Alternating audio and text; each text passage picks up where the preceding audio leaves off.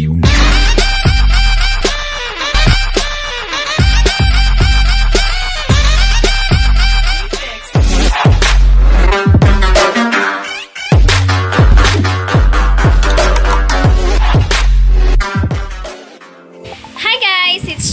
Cheche Boniao, just Che, and for today's video, ituturo ko sa inyo kung paano ako nag-edit ng aking graduation picture, which is ito. Ayan, yung picture ko nung nag-virtual graduation kami kahapon. Yes, graduate na po sa senior high school ang lola nyo. Ayan. So, gamit ko lang dyan yung cellphone ko, which is Android phone na Vivo Y11. 11? Ayan. So, ituturo ko na sa inyo kung paano. So, let's start. Kami kong breakout. Ganun talaga, girl things, monthly period, breakout. Wow, it's normal. And kung gusto niyo palang bumili ng binibenta kong skincare and cosmetics na G21, yan, pwede niyo akong i-message dito sa aking messenger, sa aking social media accounts para maka-order kayo. Yes, legit reseller, legit,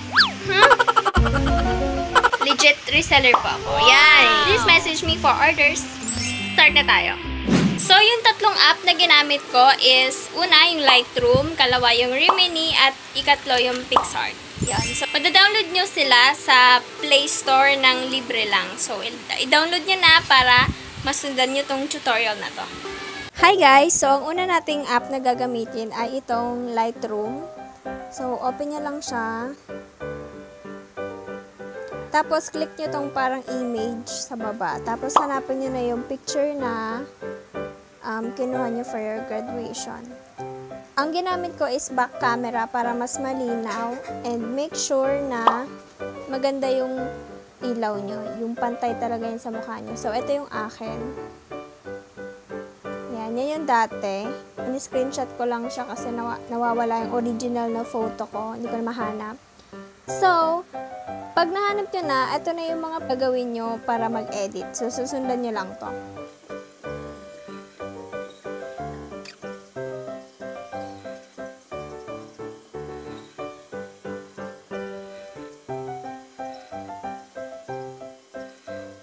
Pagka-click nyo nitong mix, ito yung mga gagawin yung color.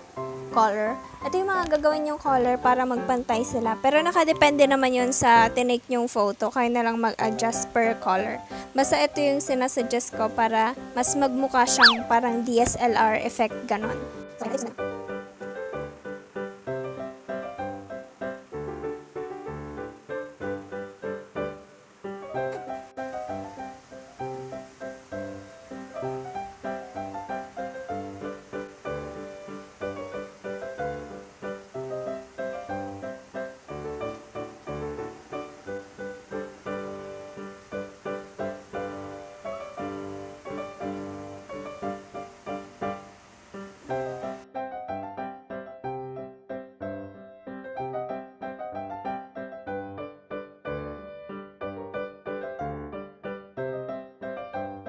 Tapos, click done.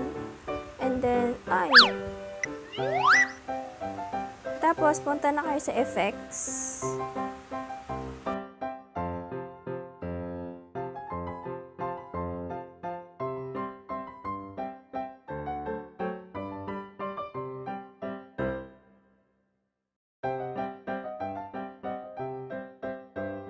And then, after that, next na kayo sa detail. Done. Tignan natin yung before. Ayan. Tapos ito yung edited. Yan. Tapos, isi-save nyo na siya. Save na natin. After nyo sa Lightroom, pumunta na kayo sa Rimini. Kahit anong Gmail account pwede. Meron kayong free na 10 kapag kakalagin nyo lang. Pwede nyo siyang magamit to enhance your photo. Kailangan nito ng wifi kasi may ads siya. Antayin lang natin matapos tong ads.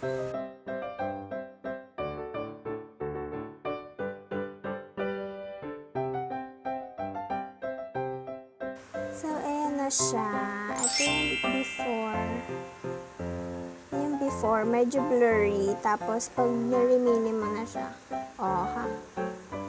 para na siyang pinicturean talaga ng camera. Tapos, isi-save lang natin siya. Ads na naman. Okay, pagkatapos nyo ma-save, pumunta na kayo ng PixArt. Click nyo tong plus button. Tapos, i-click nyo yung picture na ginawa natin kanina sa Remini. Ayan. So, ang gagawin ko, ika-crop ko muna siya.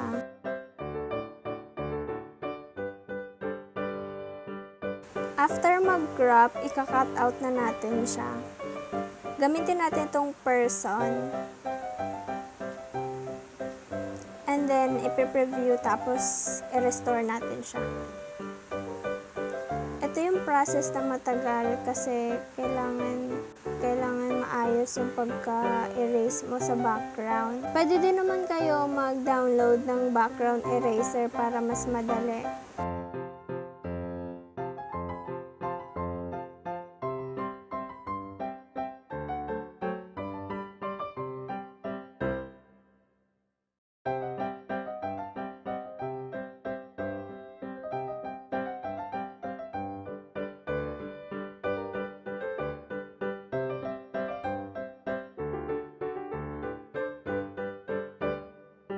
Ayan, so kapag satisfy ka na, isave mo siya.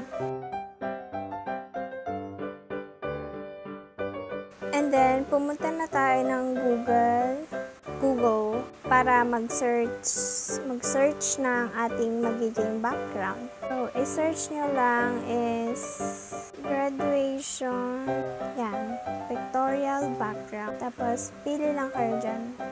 Let's say, ito yung napili nyo, and then, isave nyo lang siya. After saving, balik na ulit tayo sa PixArt, and then, sa fit tayo pumunta, fit, image pala. Click image, and then, hanapin nyo yung sinave nyo kanina. Ayan, click nyo lang yung picture, and then yan. Kayo na bahala mag-zoom in, pero ako, gusto ko zoom in siya para mas maganda tingnan. Ayan. After nyan, click nyo lang yung check, and then, save. Ayun lang. So, ganun lang kasimple. Wow! So guys, ganun lang kasimple yung ating naging tutorial today at sana nag-enjoy kayo sa mga ideas na binigay ko. At kung na-try nyo tong tutorial na to, you can also tag me to my social media accounts. Eto, ayan, itag nyo ko kung nasundan nyo yung tutorial and kung maayos ba yung tutorial para sa inyo. So, thank you guys for watching. I hope nag-enjoy kayo sa vlog na to and for more tutorials to come. Bye guys! Like and subscribe!